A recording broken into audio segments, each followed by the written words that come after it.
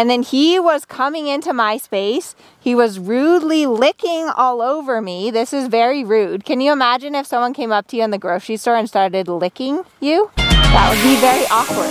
Everyone, so in this video, I'm gonna be talking about what are you teaching your horse? What signals are you giving your horse? And I think that this is something that we don't really realize enough, which is that every moment that you're interacting with your horse, you're teaching them something. And it's really important that we're always really aware of the signals that we are giving our horse, because it's if you're not aware all the time of what's happening, then all of a sudden you wonder why your horse runs on top of you, or why you can't get your horse in the horse trailer. Okay, so that was really bad. And I hope you noticed that the whole time I was talking to you, he was being very rude. He was in my space. He was licking all over me, and what was I doing? I was backing away from him. So this is what I was doing. I hope you noticed. Let me know in the comments if you noticed. But he was coming into my space, and I was backing away. And then he was coming into my space. He was rudely licking all over me. This is very rude. Can you imagine if someone came up to you in the grocery store and started licking you? That would be very awkward. So there's no reason we need to let our horses do this.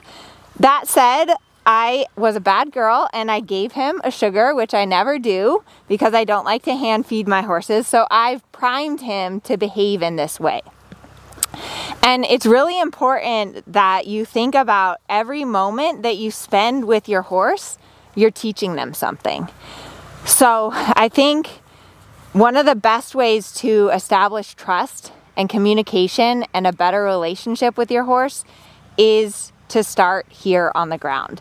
I'm going to be doing a live webinar on Sunday, November 12th, all about groundwork and establishing trust and communication with your horse on the ground. And when you start to really pay attention to these signals on the ground, it makes a huge difference in everything you do with your horse, particularly with the riding. So because horses are big, they're about 10 times as massive as we are, they react about 5 times as fast. It's super important that they are respectful of us.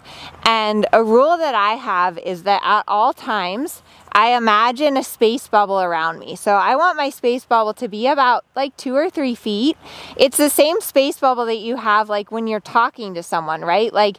If you are talking to someone in the grocery store, there's a comfortable distance that you have between each other. I don't know if you've ever had someone that comes up really close to you and you just feel very awkward or intimidated by how close they are.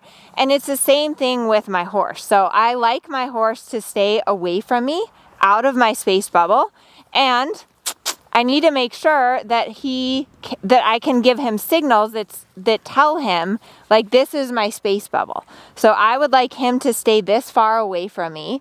And that doesn't mean that I can't go into his space bubble. So I want to be able to love on my horse and pet my horse. And I'm not saying that you shouldn't, but what I'm saying is that you need to be very intentional about that. And if you think about what was happening at the beginning of this video, that was very rude behavior. And he was being dominant over me in that moment, which you really don't want. You need to be the leader.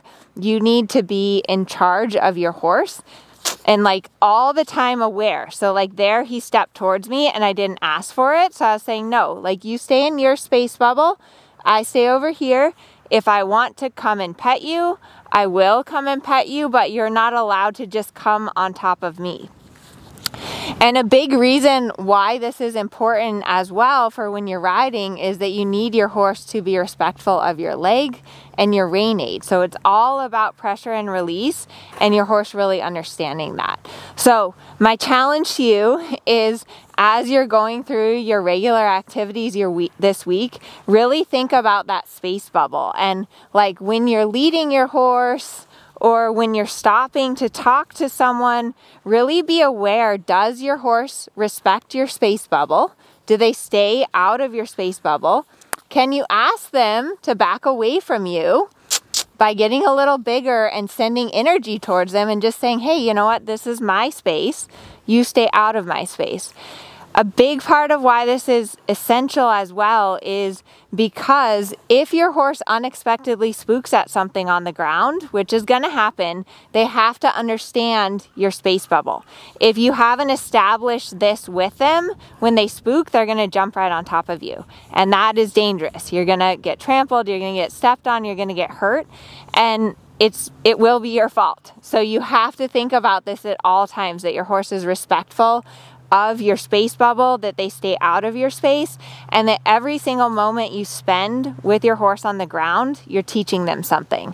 At the beginning of this video, what was I teaching him? I was teaching him that he's dominant, that I'm submissive, that I'm a pushover, that he doesn't need to respect me, and that he can walk on top of me.